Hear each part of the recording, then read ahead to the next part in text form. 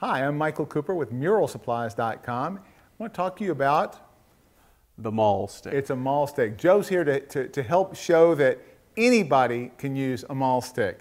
Now, artists have used these things for like hundreds of years. I mean, you probably didn't even know that. Hundreds of years. But that one's not that old. No, actually this is new. Aluminum tube, it's got a little rubber tip on here, and this is what you do.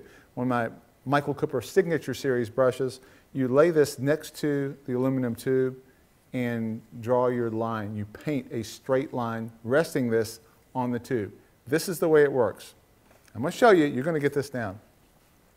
You take your rubber tip, lay it on the wall, take your hand and rest it right here. Your thumb is adding some pressure. I just happen to have some paint with me. Get some paint off the brush. And literally rest it on the top and you paint a straight line. Just like this. Joe, you want to try this? Sure. Go ahead. Here you go.